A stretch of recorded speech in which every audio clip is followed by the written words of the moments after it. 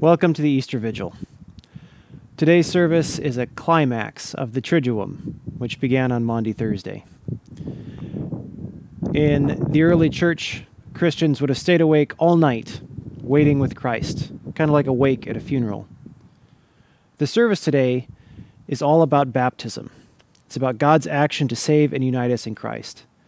And so our Triduum service actually culminates in a baptism. Today we'll be baptizing Wesley Edelblut.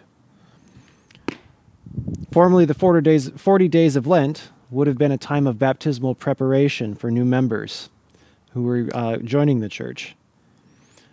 Today, when we baptize Wesley, we'll also affirm our own baptism as a renewal of the baptismal promises that we have made with God. Wesley will be the one being baptized, but we will all be renewing and recommitting our promises with her. This is the Passover of God, when Jesus Christ passed over from death into life, and we pass with him. Through word and light, oil and water, bread and wine, today we proclaim Christ's death and resurrection. We share his triumph over sin and death, and we await Christ's coming again in glory, just as we await the coming of tomorrow. Our service begins with a fire around a pool of light. We wait for the coming dawn, just as humans have waited around fires for the dawn for centuries. We wait, we tell stories, just as we have done for countless generations. The stories we share today are the stories of God's saving work and God's promise to bring future help. The stories strengthen our trust and our faith as we wait for the light and the safety of God's new day. This vigil is reminiscent of our entire lives. Surrounded by the dangers and fears of the world, we gather, huddled around light and warmth and safety, hoping and waiting for God's promised future and the joy of a resurrection. This lighted fire represents the risen Christ, the light of the world, shining in the darkness, which the darkness cannot overcome. We pray a blessing over this fire, and we ask that as we wait, the light of Christ may fill us and shine forth in us, just as the light shines forth from this fire, and that the darkness of sin and death may not overcome us. Even though we can't all be present around this fire, I invite you to join me in blessing this fire and those of us who receive its light and its warmth, even through the distance of cyberspace. Let us pray. Eternal God, in Jesus Christ you have given the light of life to all the world. Bless this new fire, and increase in us a desire to shine forth with the brightness of Christ's rising, until we feast at the banquet of eternal light, through the Son of Righteousness, Jesus Christ our Lord. Amen.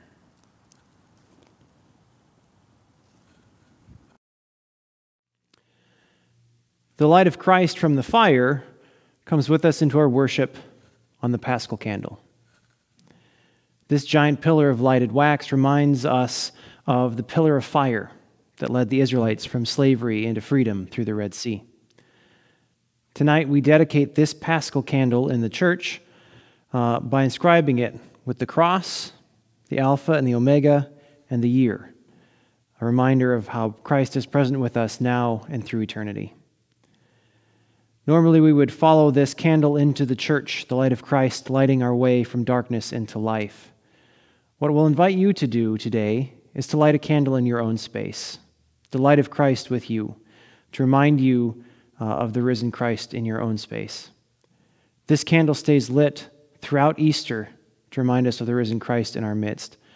And so your candle can stay lit today through the whole vigil to remind you of the presence of Christ with you.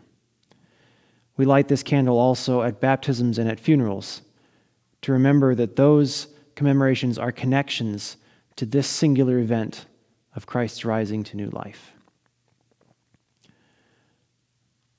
We inscribe the candle. Christ yesterday and today, Christ the beginning and the ending. To Christ belongs all time and all ages, To Christ belongs all glory and dominion, now and forever. Amen.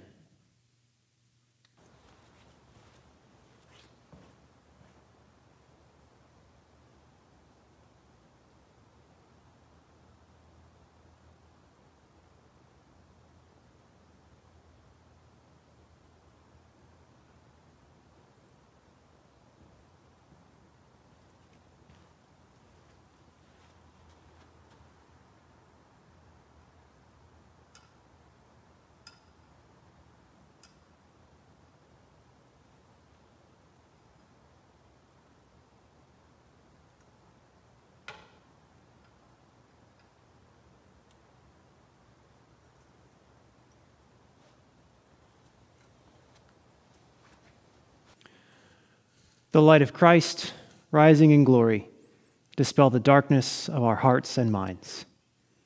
Amen. The light of Christ, thanks be to God. Rejoice now, all heavenly choirs of angels, and celebrate the divine mysteries with exultation. And for the victory of so great a King, sound the trumpet of salvation. Exult also, O earth, enlightened with such radiance, and made brilliant by the splendor of the eternal King. Know that the ancient darkness has been banished from all the world. Be glad also, O Mother Church, clothed with the brightness of such a light, and let this house resound with the triumphant voices of the peoples. It is indeed right and salutary that we should with full devotion of heart and mind and voice praise the invisible God, the Father Almighty, and His only Son, our Lord Jesus Christ, who paid for us the debt of Adam to the eternal Father, and who by His precious blood redeemed us from the bondage to the ancient sin. For this indeed is the Paschal feast, in which the true Lamb is slain, by whose blood the doorposts of the faithful are made holy. This is the night in which in ancient times you delivered our forebears, the children of Israel, from the land of Egypt, and led them dry-shod through the Red Sea. This is the night in which all who believe in Christ are rescued from evil and the gloom of sin, are renewed in grace and holiness by the rising brightness. This is the night in which, breaking the chains of death, Christ arises from hell in triumph. O night truly blessed, which alone was worthy to know the time and the hour, wherein Christ arose again from hell. O night truly blessed, in which heaven and earth are joined, things human and things divine. We therefore pray to you, O Lord, that He in whose honor this candle burns will continue to vanquish the darkness of this night and faithfully shed light on all the human race. Through the same Lord Jesus Christ, your Son, who lives and rules with you in the unity of the Holy Spirit, one God now and forever. Amen.